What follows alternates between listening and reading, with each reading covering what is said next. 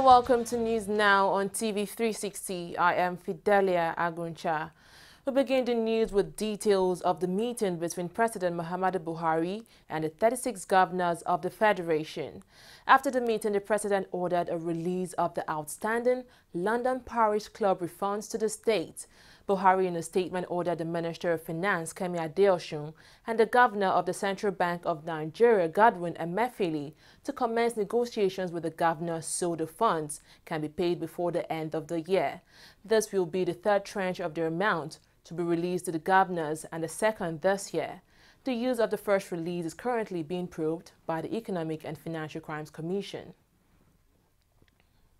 Hours before the order for the release of the Parish Club refunds, the government also took steps to alleviate the struggles of workers in the country. President Muhammadu Buhari inaugurated a minimum wage committee to structure a new minimum wage for workers in Nigeria. The committee, which will be chaired by former head of service and Minister of Housing, Amapepo, includes individuals from the public sector, private sector, Nigeria Employers Consultative Association, and Manufacturers Association of Nigeria. Other members were drawn from the Nigerian Association of Chambers of Commerce, Industry, Mines and Agriculture and Nigerian Association of Small and Medium Enterprises. Upon completion, the committee's suggestion will be sent to the National Assembly to undergo scrutiny before being passed into law. The current minimum wage in Nigeria is 18,000, while the labor unions are demanding an increase to 56,000 naira. After a series of meetings today, President Buhari is expected to depart for Abidjan, Côte d'Ivoire for the European Union-African Union Summit. At the summit, the President will attend the official luncheon to be hosted by the government of Côte d'Ivoire in honor of visiting head of states, governments and other delegations. He is also expected to reiterate Nigeria's readiness to work with African and European countries to address the challenges affecting both continents such as peace and security. The summit themed Investing in the Youth for Sustainable Development will run from November 28 to 29, 2017. The Nigerian government is insisting it has won the war against terrorist sect Boko Haram. According to the Minister of Information and Culture, Lai Mohammed, the recent spate of terrorist attacks in the northeast are, quote, last kicks of a dying horse, end of quote. The minister, who was representing President Buhari at the commissioning of the Pulaku radio in Yola, also sought the assistance of Nigerians to completely eradicate the terrorist sect. Still on the anti-terrorism war, the government has taken a giant step towards achieving its promise to rehabilitate the Chibok schoolgirls recovered from the terrorist sect. President Buhari has approved the payment of 164 million naira as school fees for the 106 girls freed under his administration. The girls, who were released in October 2016 and May 2017, will study at the American University of Nigeria in Yola State, Adamawa capital. Meanwhile, as efforts to rehabilitate the girls are underway, the president also pledged to ensure the release of the remaining 113 girls still under Boko Haram's captive. The Nigerian government is seeking the cooperation of its citizens in the plan to eradicate the menace of corruption. The Minister of Information and Culture, Lai Mohammed, in his speech on Monday, appealed to the media to stop mocking the federal government and support the anti-corruption war. According to Mohammed, there is serious resistance to the war against corruption because many Nigerians were beneficiaries of corruption. He, however, insisted that the anti-corruption war is moving in the right direction. Meanwhile, the Judicial Committee monitoring corruption cases have resolved to meet with the prosecuting bodies. In a statement, the National Judicial Council said the committee will engage the Economic and Financial Crimes Commission (EFCC) and the Independent Corrupt Practices and Other Related Offences (ICPC) in furtherance of its mandate. The council, known as Corruption Financial Crimes Cases Trial Monitoring Committee, has also received over 2,300 ongoing corruption cases to work on. A week after it clashed with the Department of State Services, the Economic and Financial Crimes Commission (EFCC) has obtained a warrant to arrest and search the apartment of a former head of the service, Ita Ekpeyong. The commission also procured a warrant to arrest a former Director General of the National Intelligence Agency, Ayodele Oke. The warrants were approved by a Chief Magistrate Court in the Federal Capital Territory, Nigeria. To diversify Nigeria's economy from oil-based, it is important for the country to look into the tourism and hospitality sector and harness the potentials in it for economic growth. This is the position of stakeholders in the sector who converged in Lagos to mark the 2017 Nigeria Travel Week. The one-week event aims at bringing together buyers, consumers, travel agencies, and the media to discuss the development of the tourism sector in Nigeria. TV360's Ngozi Okoye was at the roundtable and now reports. The contribution of tourism to Nigeria's GDP in 2014 is slightly above 4%. These, according to the World Travel and Tourism Council, WTTC, is a far cry to what the sector can offer. Over 10.4% of global income comes from tourism. Global income. And they think it's going to increase by 5% before 2027. Now, if 10.4% of global income, does anybody have an idea of what global income is at the moment? It's tourism. And we're not taking advantage of that part of that income. That income is not, do you know you don't force it? It's what they call free income. Free income meaning you've made your house suitable for me to visit. I will come, I will eat, I will spend. We do not yet know how powerful we are as a country tourism-wise. A country that has over 25 waterfalls, I do not know how many countries have that. Look at the culture. I do not know how many countries have over 250 ethnic groups with all of the flamboyance that we have, whether it is a Yoruba wedding you go to, or an Ijaw wedding, or a Hausa wedding. The same flamboyance and beauty and color. If you've visited the Kano Doba, or you've been to the Argungu Fishing Festival, or you've been to the Olojo Festival, all across Nigeria is beauty and flamboyance. The starting point, according to the organizers, is to promote domestic tourism, and the campaign is simple: Africans travel Africa. In the next 5 years, at least 20% of Nigerians are expected to have traveled Nigeria. If we deliberately decide to travel within our space, that means a weekend, instead of sitting at home, I get a group of friends and we decide to go to Apapa Amusement Park, which has been refurbished. How many Lagosians know that has happened? And that is a public-private partnership.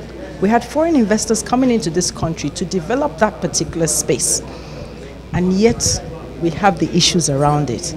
You know, we focus so much on the roads are bad, you know, there's no light, but we're nationals.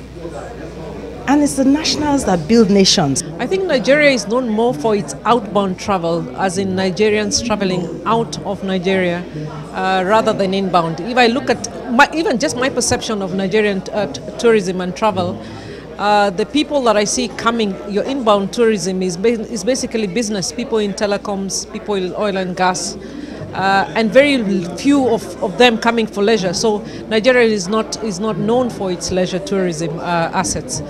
Despite being richly endowed with some of the best tourist attractions, the over-dependence on oil has resulted in Nigeria abandoning the sector over the years. But with the new focus of government to diversify the country's economy, tourism is beginning to get serious attention.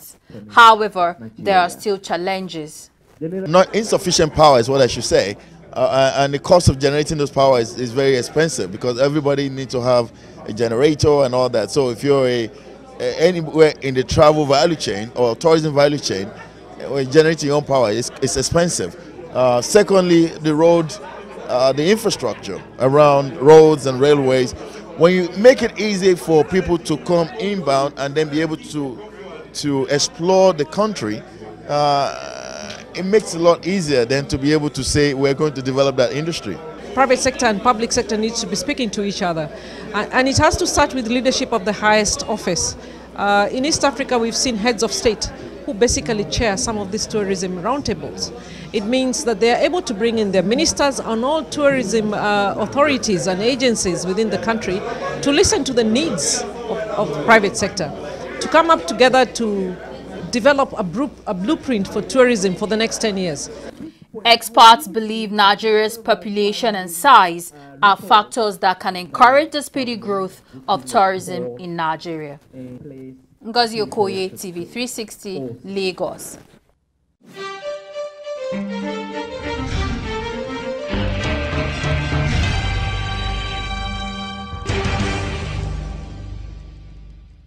Corruption not in my country.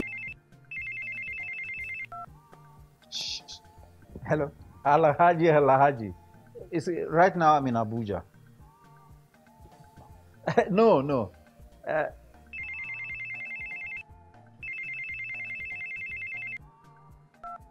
Hello, Adamu.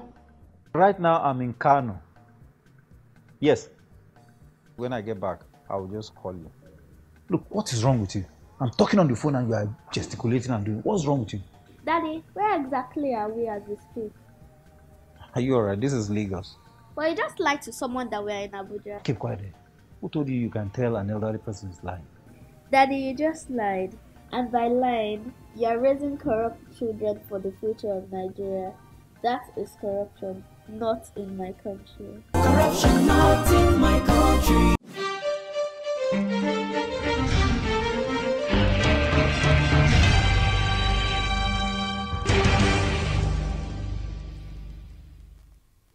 Glad to have you back.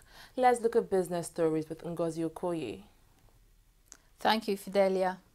Nigeria's government plans to write to 500 wealthy Nigerians with property and trust abroad, urging them to come clean about their tax status or risk being Statutory prosecuted revenue was fined. 406 In a statement, billion. the Finance Ministry said it had come across cases where people declared as little as 10 million naira as income but purchased expensive property, owned high-specification vehicles, and funded luxury events. It urged Nigerians to take advantage of the tax amnesty, which expires in March, to regularize their tax affairs.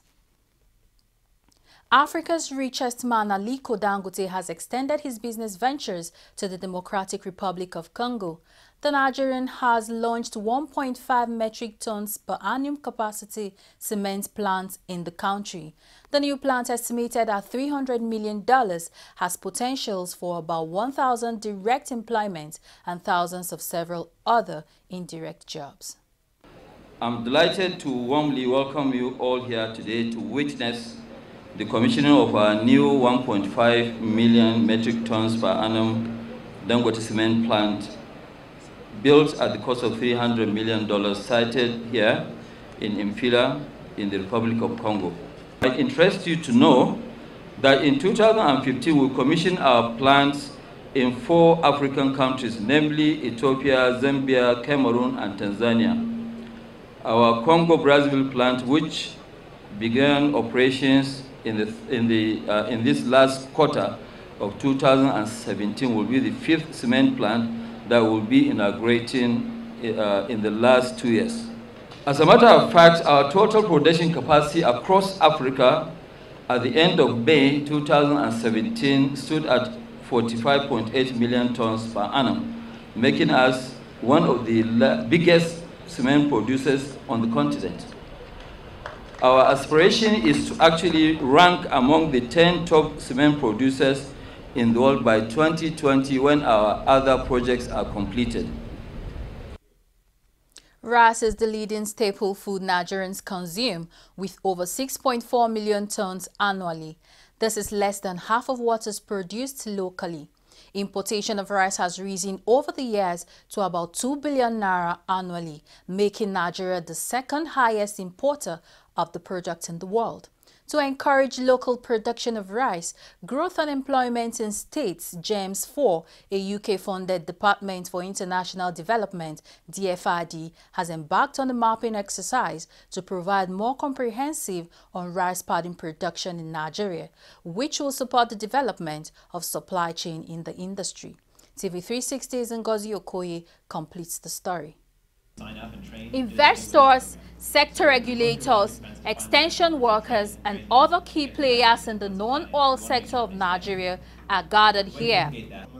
Their objective is connecting the existing value chain in the agricultural industry to promote rice production.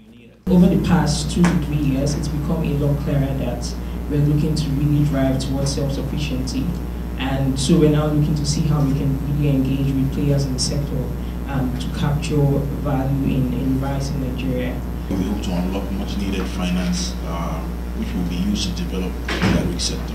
Our principles are they have a social responsibility and have mandated that we impact smallholder farmers, which is why you find us at this level of the value chain, at the production level also.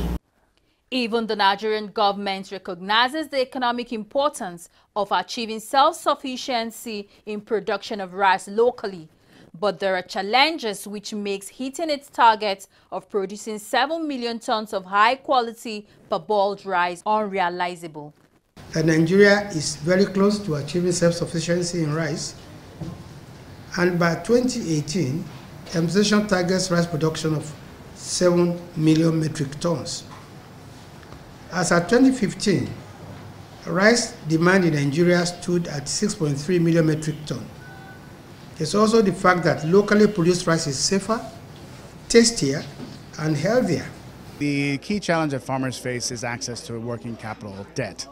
The reality is that farming is a very working capital intensive business that requires a lot of debt, and they need access to that debt to buy high quality inputs and access products and services that will enable them to increase their productivity to world-class standards. Access to extension is also a massive problem. There's actually a ratio of 1 to 2,000 extension, one extension worker to 2,000 farmers, which is problematic if you look at it. It means that the produce will not be qualitative or quantitative enough to satisfy the market demand. The first thing is lack of availability of the raw material, which is paddy. And that is the first problem, a biggest problem for all the rice millers in Nigeria, whereby they get only 50% of the paddy which they require. So the capacity utilization of their investment, that is the first problem. Second problem is the interest rate for the farmers and for the investor also, on which they get operating fund. That is the second thing which even NIRSAL and CBN is working, and there are schemes, and we are utilizing that facility. Third thing is post-harvest logistics, connectivity to the markets, regulation of the markets, so that whatever arrives into the market in a good time, in a good quantity, there are off-takers who buys it instantly, and farmers who has invested for all 6 months or 5 months of cropping, they get their returns immediate.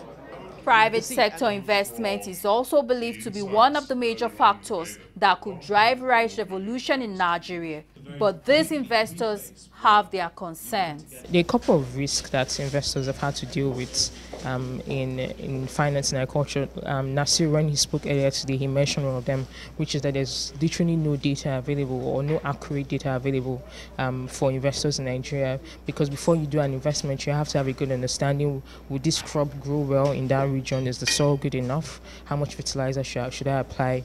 How much money do I require to invest in irrigation or invest in a mill? That data is not available. Even in terms of planning your supply chain, should I set up my mill in Niger State or should I set it up in Lagos State, that will require a good understanding of how many farmers are in those two states.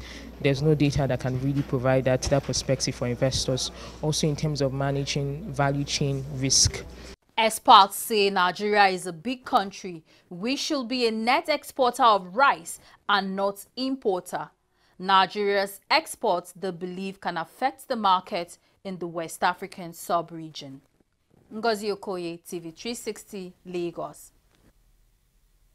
It was a bearish market at the Nigeria Stock Exchange as it began the trading week in a loss of 0.31%. The composite all-share index ended the day at 37,250.78 basis points, maintaining the 37,000 points attained last week. Meanwhile, the equity capitalization dropped back to its 12 trillion naira mark as it closed at 12.972 trillion naira.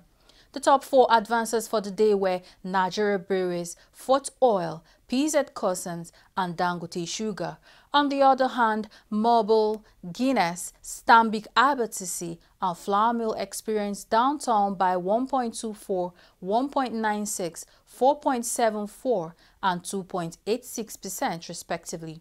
The top traders chart in terms of volume saw Wapik Insurance PLC, Fidelity Bank, and Transnational Corporation of Nigeria maintaining the list.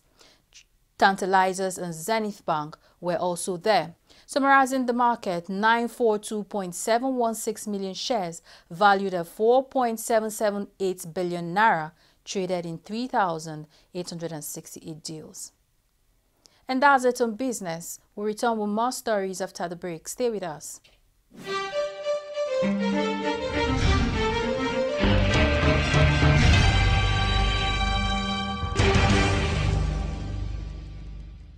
Corruption not in my country. Mr. John!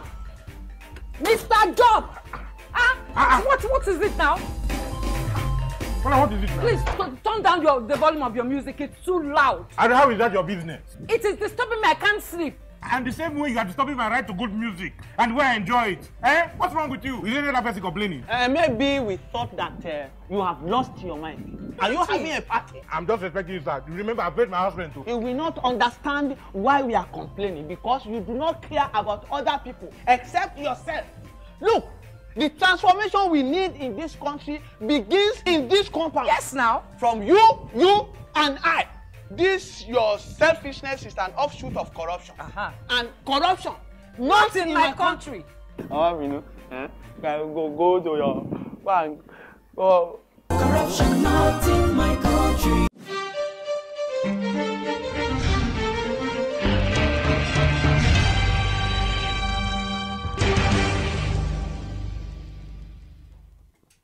Welcome back. Sudan has arrested a militia chief described by a human rights group as the poster child for Janjaweed atrocities in Darfur 9 years after he was appointed as a government aide. Musa Hilal was arrested by Sudan's counterinsurgency forces after fierce fighting near his hometown in North Darfur. The arrest was carried out by the Rapid Support Forces after the death of 10 of its members, including a commander on Sunday. He has been accused of being a leader in the pro-government Arab Janjaweed militia, which carried out a campaign of ethnic cleansing in Darfur in 2003 and 2004. Fighting has forced more than 10,000 Somalis to flee their home and seek safety in the capital Mogadishu. This is according to the Norwegian Refugee Council. The charity is calling for an urgent halt to the fighting and aerial bombardment of the region in order to hopefully halt the flow of refugees. Somalia has been hit by conflict between militant Islamist group Al-Shabaab and the government backed by the UN and African Union. The U.S. has carried out many airstrikes in the country over the years to target Al-Shabaab, but has been accused of causing civilian casualties as well.